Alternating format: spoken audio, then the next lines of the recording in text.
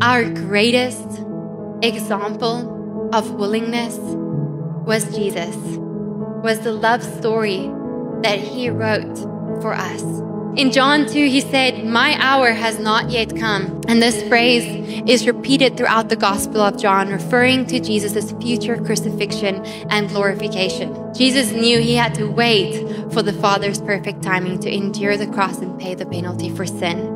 He acknowledged that his hour would come. But until it did, Jesus was ready, he was eager, and he was prepared to show the Father's love to the world, to all of us. Jesus was willing to sacrifice it all for each and every one of us.